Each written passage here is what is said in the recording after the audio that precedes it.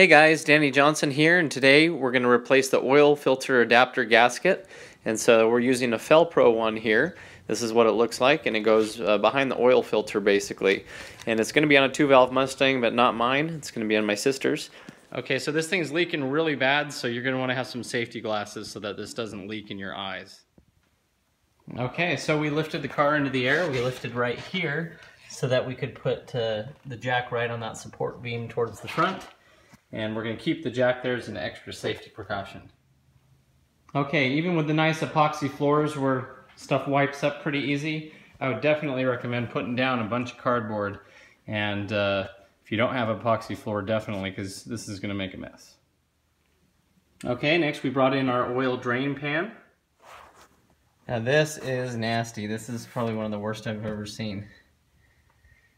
But anyway, next we're going to remove the oil filter. So just go ahead and just grab on here if it's not too slick, and we're going to go ahead and remove this by turning it counterclockwise.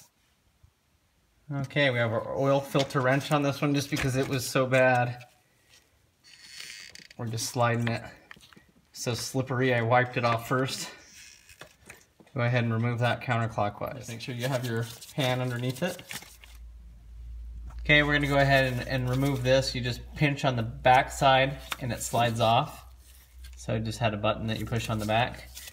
So we'll keep that out of our way. Okay, so here's our oil filter adapter. This is where the oil filter goes on. And so we're going to remove its housing. And there's just 4 bolts. 1, 2, 3, 4. They're 13 millimeter. And the fun part is when this removes, you have coolant coming through here for the oil cooler, so you will have a lot of coolant come out, so make sure you still have your bucket handy. Okay, you can see it's a water show here. Don't say I didn't tell you. So with the bolts removed, and you remove the adapter away from the block, you'll see the gasket that was in between both of them here. Okay, so we just pinched this hose clamp and walked it off. And now we'll be able to pull the hose off of that elbow that has this housing on it. Okay, so there's the block side of it that we're going to clean up. And now we're going to go ahead and take this over to the workbench, clean it up too. Okay, so here's our new gasket, and you just want to make sure that it's going to match up. It looks like it's pretty good here. Okay, so take the old gasket and set it over the new one, just to make sure everything lines up. We're looking good. But we want to clean this mating surface so it doesn't leak again.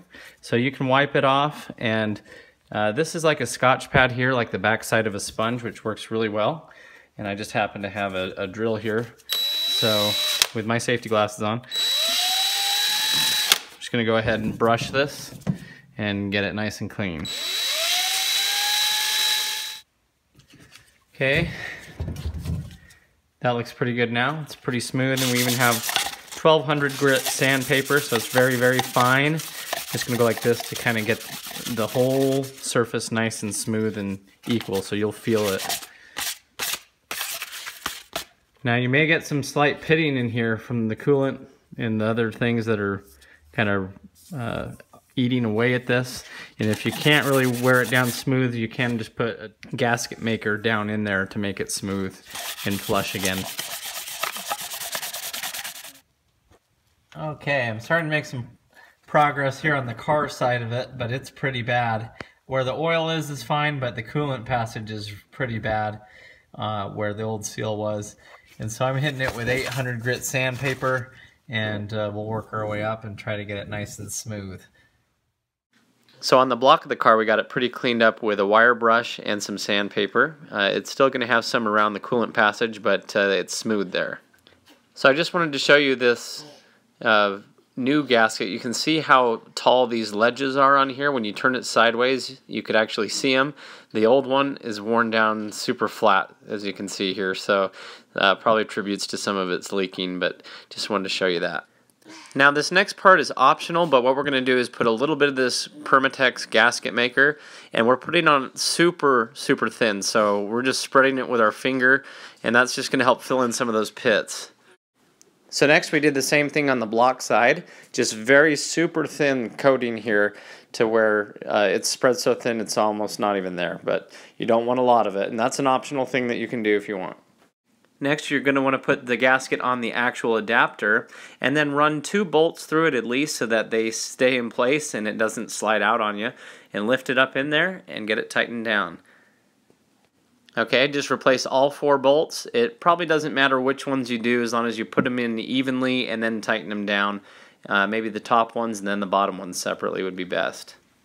Okay, so we just took our pliers here and pinched that clip and just moved it right back over there. So now our adapter housing here where the coolant is now connected again with the radiator hose that we took off.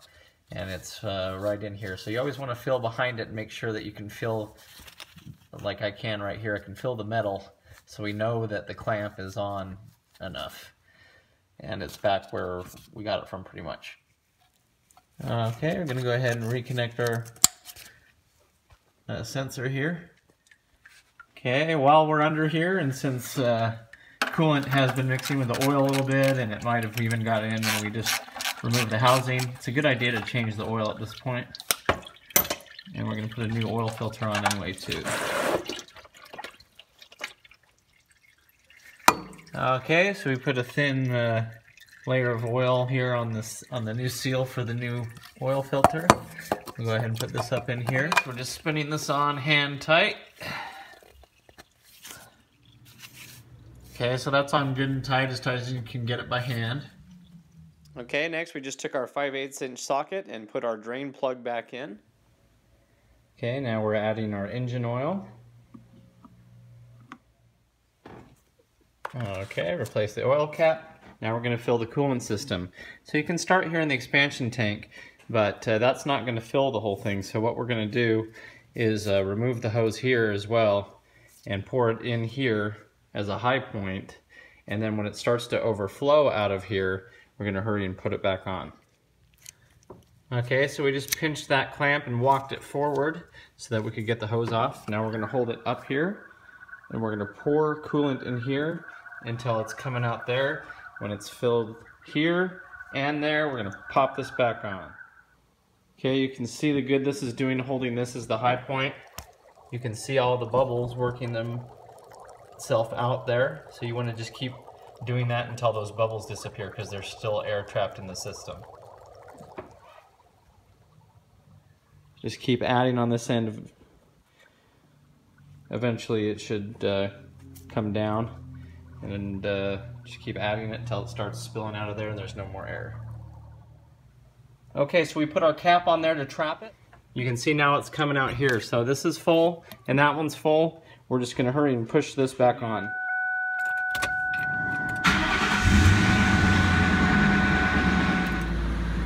Okay, make sure you're on full blast heat so that coolant goes through the heater core as well.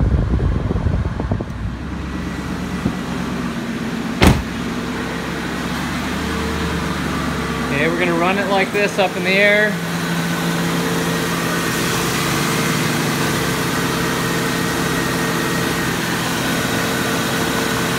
Until this gets warm, we'll let it air out this way. Squeeze on this hose. Work out any bubbles that are in there.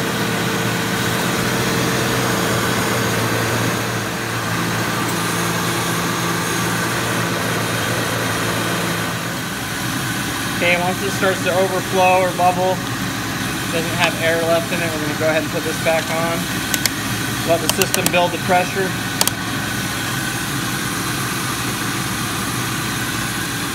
Just let it run like that. It's not even registering warm yet, we're good. Okay, you're going to want to let it run like this for a little while and get up to somewhat warm temperature. Then drive the car around with the heat on, and then you'll be able to get we're going to run it like this up in the air. Just keep checking the coolant level throughout the next time, and it should be good. So thanks for watching, guys. This really isn't that bad of a job to do, especially on the 2-valve. On the 4-valve, it's a little tighter. The oil filter and cooler is a little bigger, and you can disassemble it on the inside. There's some Allens to take apart. But anyway, otherwise you're just going to take a shower on this one most likely and get pretty wet. You can drain the radiator if you want. It may or may not help. You may still get wet. So thanks for watching. Make sure you like the video and subscribe if you haven't. Thanks, guys.